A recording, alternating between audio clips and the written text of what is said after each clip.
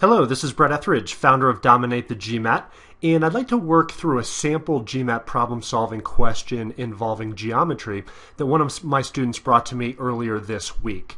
Before I dive in, go ahead and press pause, give it a try yourself, and see how you do. All right. Well, there's a lot going on in this problem. Not only do we have to know how to do the geometry, but we also have to know the probability of something.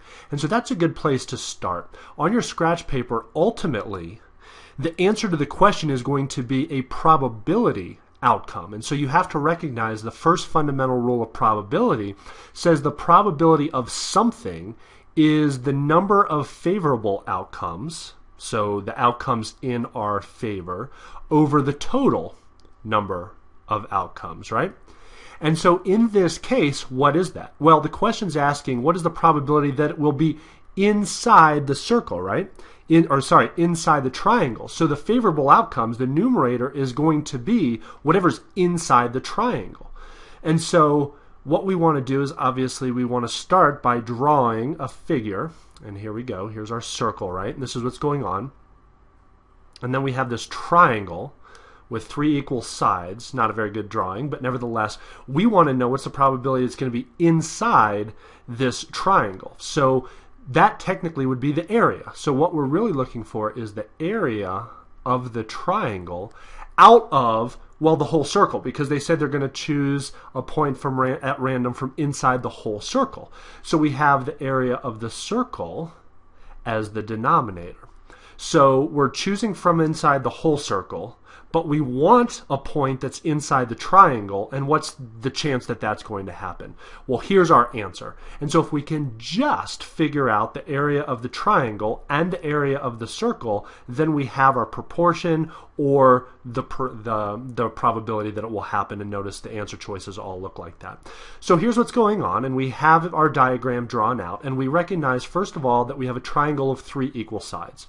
Well, what does that mean? Well, when we have a triangle of three equal sides, it's clearly an equilateral triangle, and so you want to go ahead and write in the fact that we have 60-degree angles, because that may be important. All right, so we have 60-degree angles, and what do we want to do first? Well, we can either figure out the area of the circle or the area of the triangle. It's totally up to you.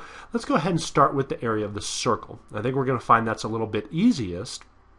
And the trick is you want to make up numbers, because at the end of the day, rather than working in the abstract, let's just go ahead and make up a number for the radius of the circle.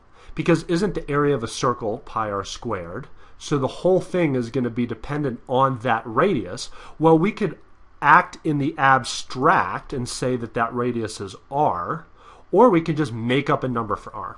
Now remember my rules for making up numbers. You want to avoid 0, 1, or numbers in the problem. And so we'll avoid 0, 1. Why don't we let the radius be 2? Nice, easy number. You could choose anything you want. But if the radius is 2, then that means the denominator, or the area, is going to be pi 2 squared, or 4 pi. So here we have our denominator as 4 pi. Now, that's a completely arbitrary denominator because we chose a random number to equal r2, and yet, what do we notice when you look at the answer choices? We do have a few answer choices that have a denominator of 4 pi.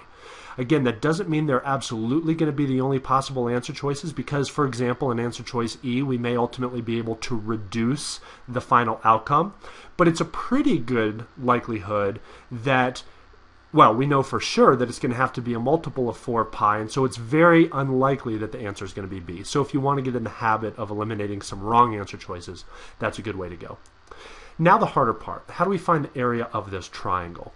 Well, you should default to your common right triangles. And in this case, what do we notice? Well, we have 60-degree angles, so we're probably going to be working in the world of our 30, 60, 90 right triangles. And in fact, when we drew this radius out from the middle, we recognize we would be bisecting that angle, creating two 30-degree angles, right?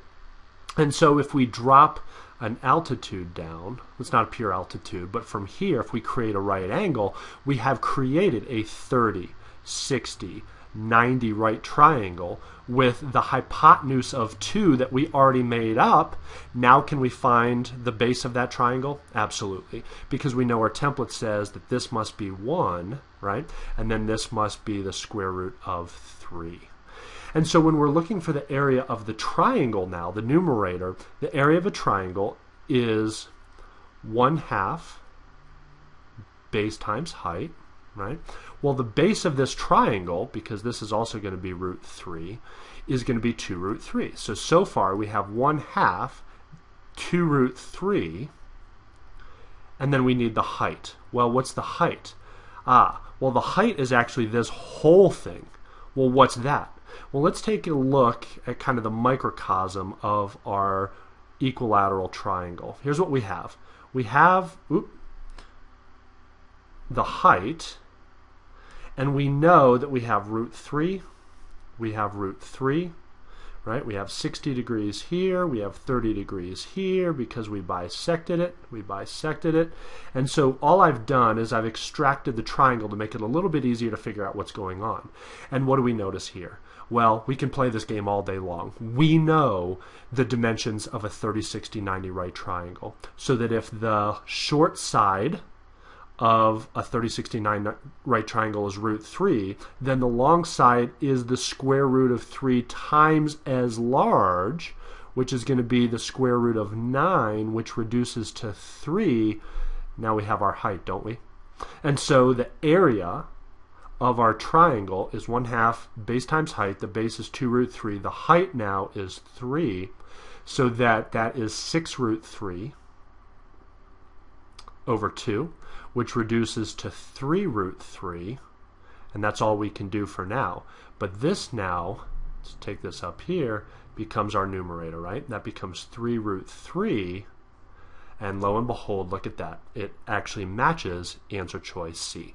Now, like I said, it just worked out beautifully because we happened to choose a radius that worked out nicely. If you had chosen a different radius, like radius equals 4 or radius equals 10 or whatever number you made up, you would still get the same probability. You would still get the same ratio of numerator to denominator. You just would have had to factor it to reduce it to an answer choice that looked like one of these answer choices, but always you would come out with the same outcome, that the answer choice is C. So well done if you had gotten that. My guess is the trickiest part of this was figuring out the area of the triangle for you. Hopefully you see what I did, and ultimately I think it helps if in advance of starting to do the work, you write out exactly what it is we're going to have to find out. And once you figured out the probability portion of this, it became easy. We have to simply find the area of the triangle, the area of the circle, make up numbers, makes it a lot easier to do that, and you get the right answer. So a lot of geometry wrapped up in one. Again, well done if you got it. Study it, learn your rules, and for more tricks and strategies, go to our website, dominatethegmat.com. Check out our blog, and appreciate you choosing Dominate the GMAT. Study hard. God bless, and we'll see you next time.